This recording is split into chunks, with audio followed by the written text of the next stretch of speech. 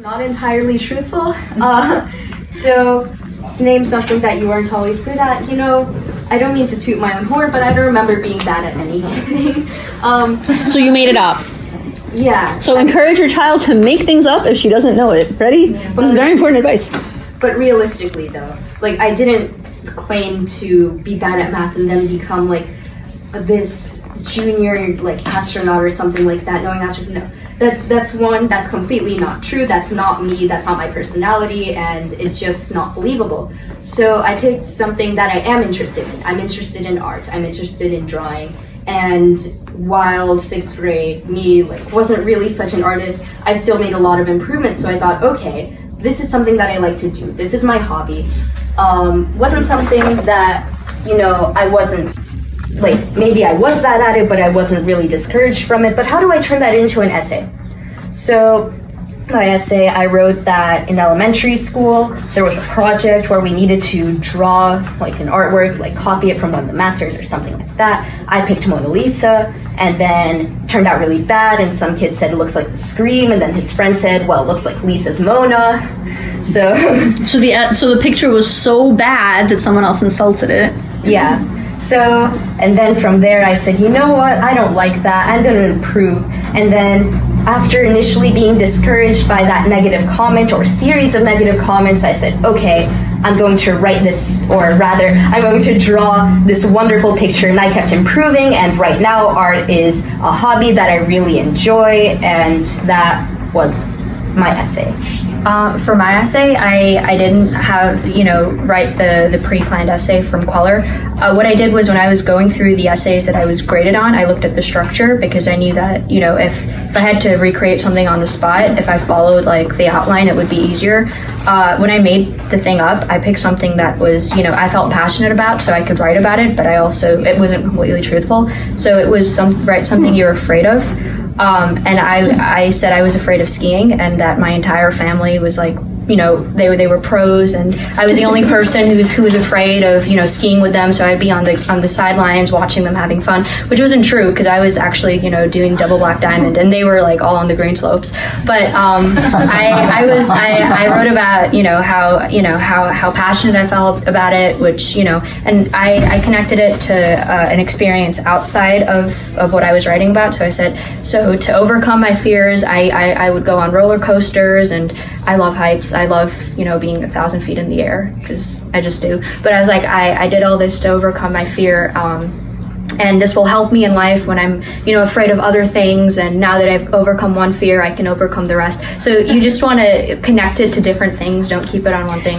But I'm hearing, even though it's a little fabricated and you're telling a story, what I'm noticing is you're answering the prompt, right? Like every paragraph that you wrote about answered the prompt. Right? Yeah, but more so, it also connected back to myself. It connected back to what kind of person I was, or person I am.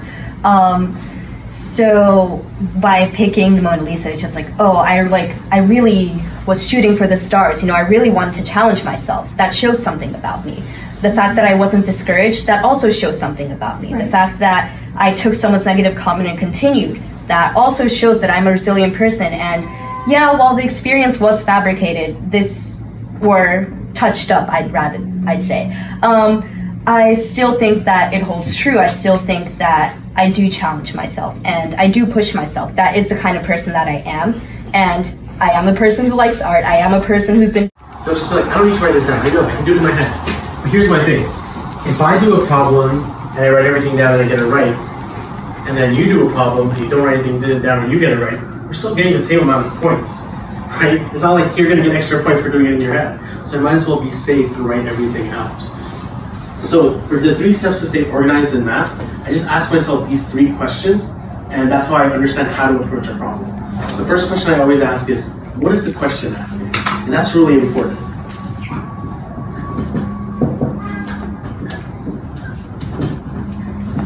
Because this has happened as well. This is, I guess, the epitome of what's known as a silly mistake. The question asks you to find out what 2x is, and they did all the work, and they found out what x was. And of course, that was answer choice A. And they were like, oh, okay, great, I got this, and they move on.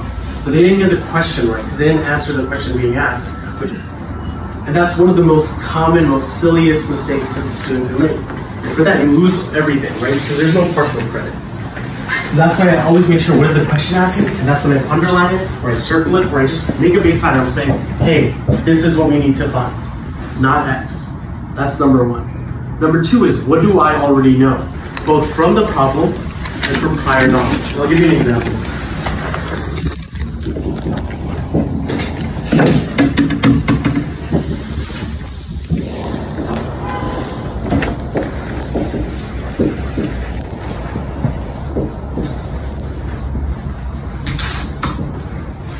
If we have a geometry question, right? If we have a geometry question and it's about, a circle has a circumference of 12 pi. What's the area? It's a pretty simple, straightforward question. But to stay organized, I'll write this sentence down, I'll do this, and then, just to be wholly sure of myself, this is what the problem gave me, and what's my prior knowledge. I need to know both of those formulas. The area of a circle is pi r squared, and the circumference of a circle is pi times.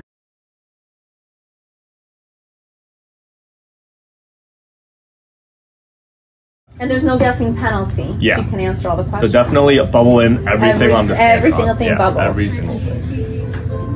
So if you're a very good essay writer and you get throughout the whole test and ends up being very lucky and getting everything correct, they could be letting somebody who only is good at essays and sucks at everything else into the school.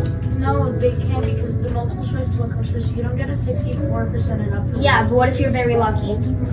So I just want to remind, Vin was going to remind you with how the exam rubric works.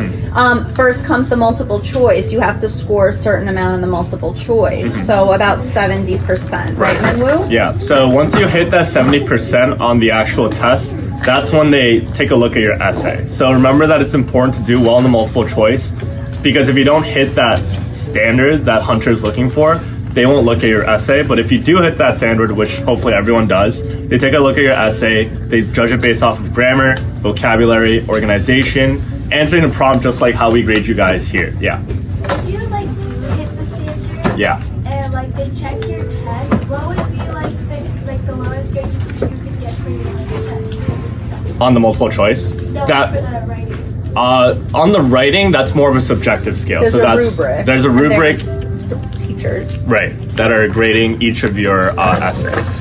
But as opposed to the multiple choice where there's the 70% standard before you get for the cutoff, there's less of that for the essay. So that's mainly based on the grammar, the vocabulary, and the organization. So we're going to wish you guys very good luck, and a round of applause to all of you. You are champions. We are so proud. Good luck, good luck, good luck, good luck. Thank you for being here New Year's Day.